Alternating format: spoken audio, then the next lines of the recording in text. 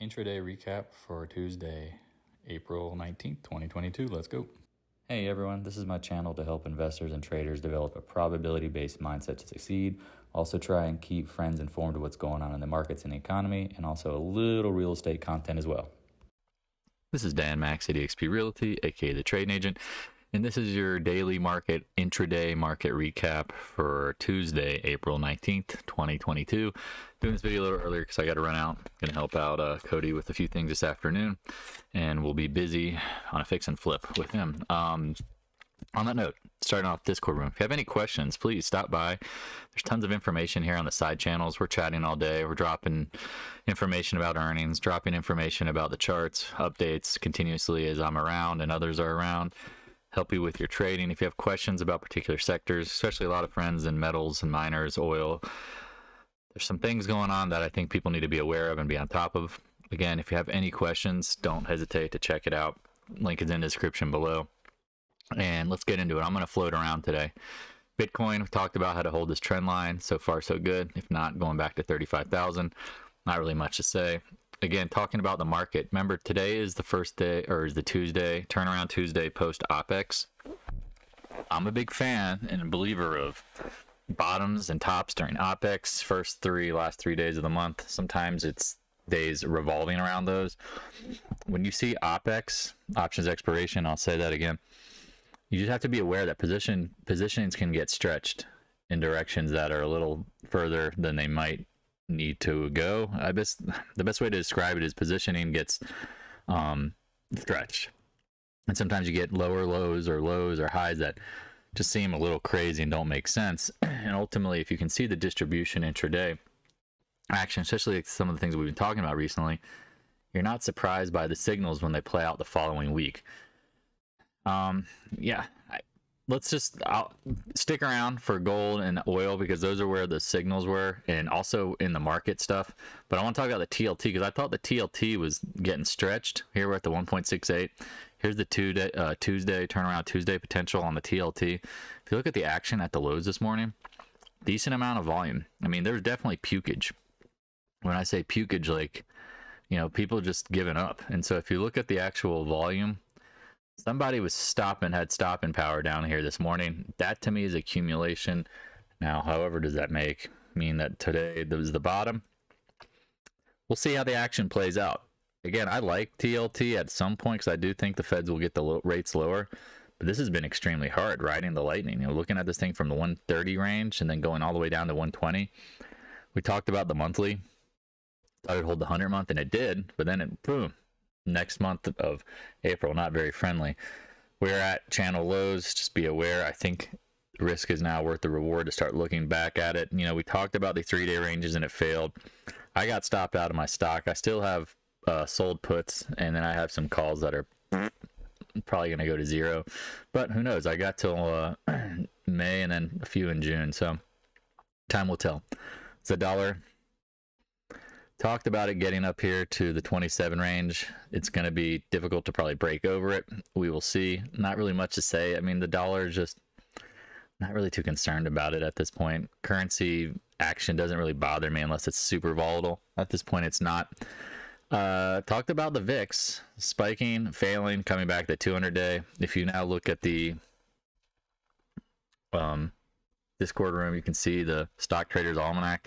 Typically Monday and Tuesday of April post OPEX are bullish. Looks like that bullishness is being confirmed with the VIX dropping. Let's get into the SPY so we can just see the nitty gritty of it all.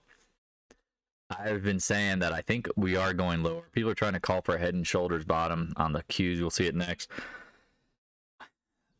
At this point, it's very obvious. We talked about this yesterday, this outside reversal signal, like making a lower low but closing a little bullish. Like, you had every reason for Monday and Fridays that we talk about being smash days. It wasn't a smash day. Well, now we're back up.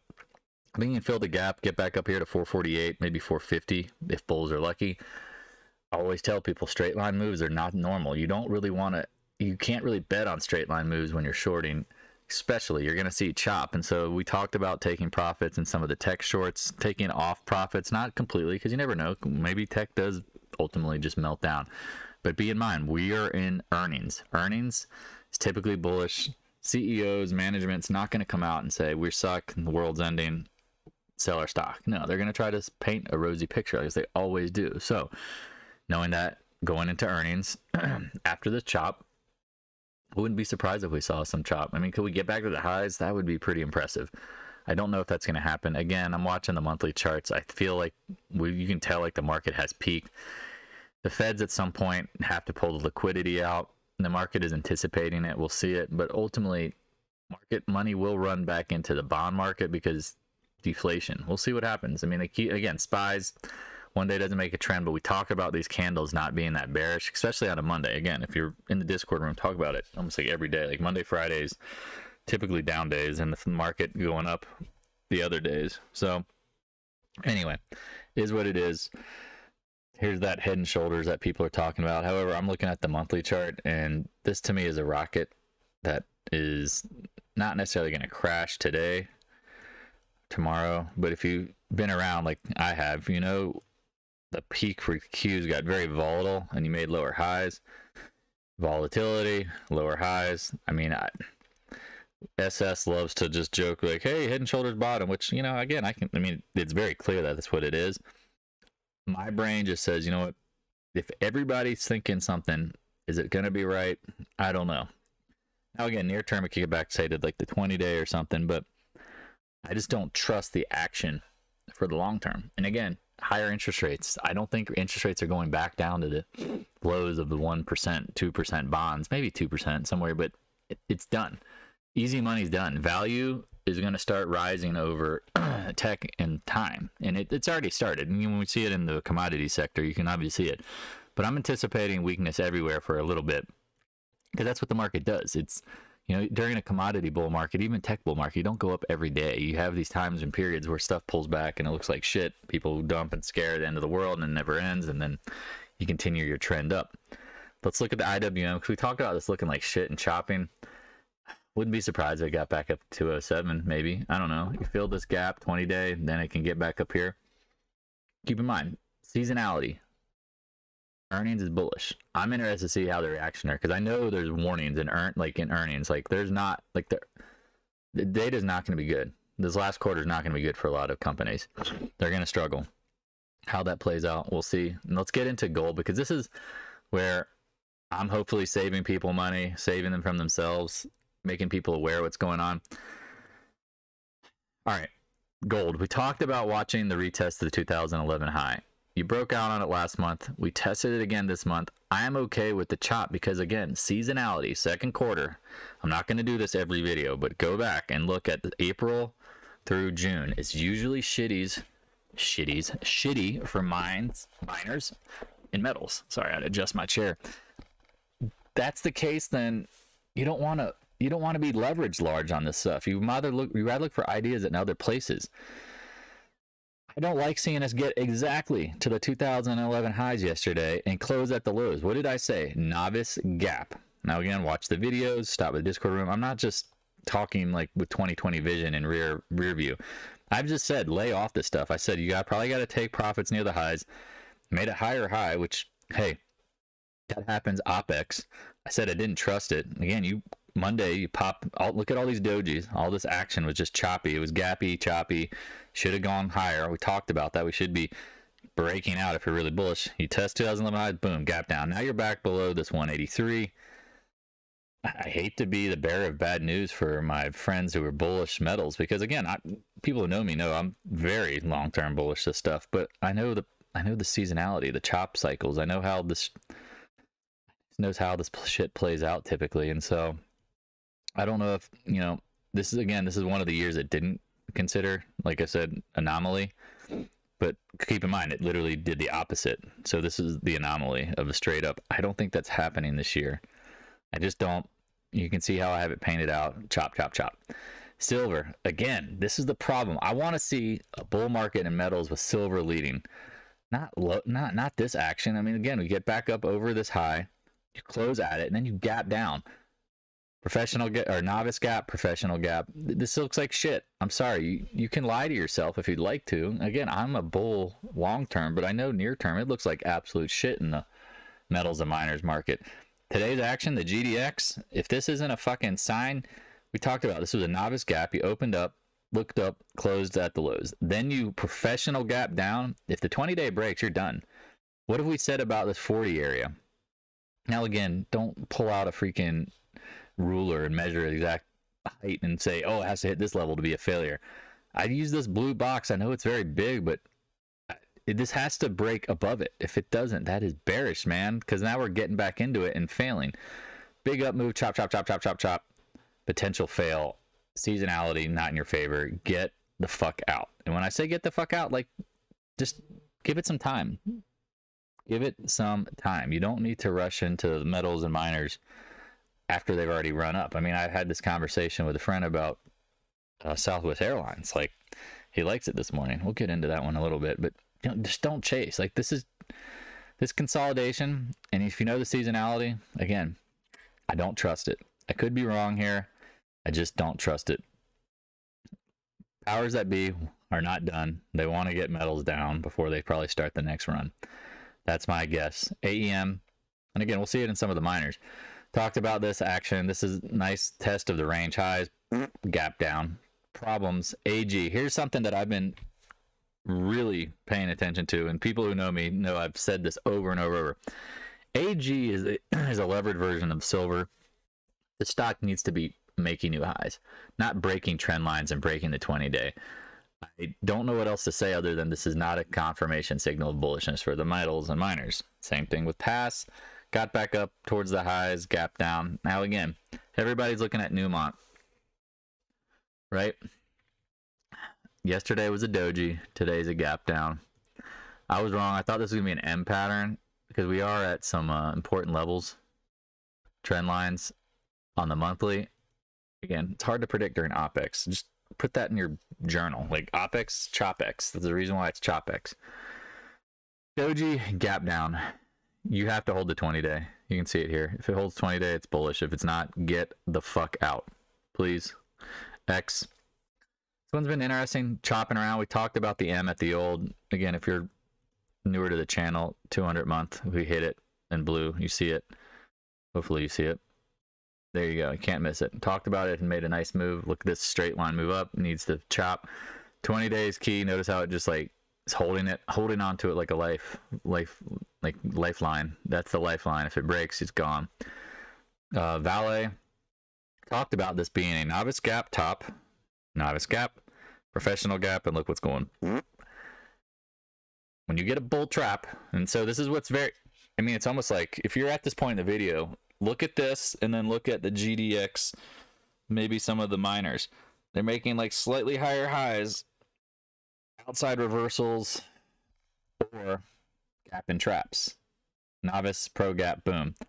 That's a gap and trap. Again, watch the whole video. You're going to learn a lot. Because again, we don't promise certainty. We just look for the evidence. So now what do we say? Because again, I told people, take your profit on commodities, VALE, especially. Maybe 17. I also said this. Let me put, let me add this note. Prayer level. When I say prayer level, like pray that you get there. Because if it gets down to 15, you call me and you buy the shit out of this stock and you don't even think twice about it. Seriously. Seriously. CCJ. Talked about it getting into the monthly resistance. No one listens. Everyone's like, oh, it's bullish, bullish, bullish. So you go look at Twitter. Everyone's like, uranium, uranium, uranium. Hey, folks, we're in some resistance. Support equals resistance. Thought this was an M, but look at this action. And like every day is red. Someone is selling. Someone has the capacity of stopping power. This is not bullish. This is not bullish action near term. It's probably ready to take a spill. Again, I could be wrong. We're hitting major resistance. I would think if you have profits, please take them or the market will.